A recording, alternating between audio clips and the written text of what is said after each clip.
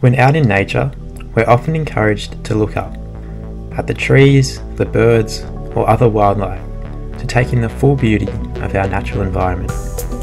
But after spending enough time in these landscapes, you can't help but look down, where the reality of our modern world hits you. Plastic bottles and aluminium cans are left to litter and pollute the places where we are nothing but visitors, as if a stain on this otherwise natural setting.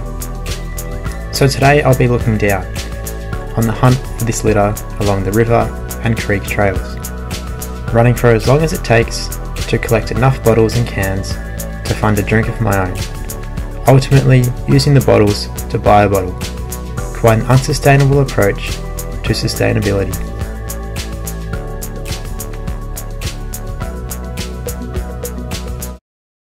As I run, I don't usually think about the discarded bottles and cans that may litter the trails and paths, often focused in the moment and feeling detached from the world. But it's not until I stop, where the reality of our world shows itself in the form of pollution. Then I wonder, what will happen to the plastic, glass, or aluminium drink containers if they're not picked up? So instead of relying on someone else to collect it, or for it to end up in the river, I took action into my own hands. I'll run for as long as possible whilst picking up as many bottles as I can. An easy plan, both rewarding to yourself and the environment. But with the recent introduction of the container deposit scheme here in Victoria, you can now receive a 10-cent refund for returning bottles. So now I want to see if I can collect enough bottles to receive enough money in return to fund a drink for myself. A flawless plan, using the bottles to buy a bottle, exchanging like for like. It's like using the money of strangers through their discarded waste to buy my own reward.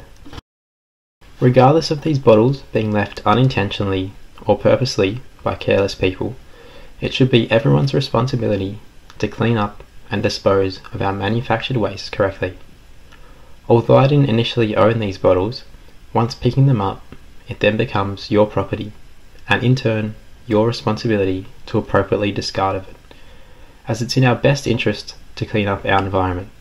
If not, these bottles and cans would otherwise be left to decompose in our parks or float away in our waterways, and be left to other generations to deal with.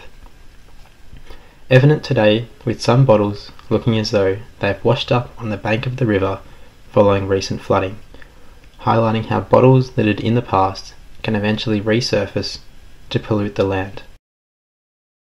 After what seemed like a flurry of bottles to begin with, the longer I ran, the less I saw, running for kilometres without one in sight.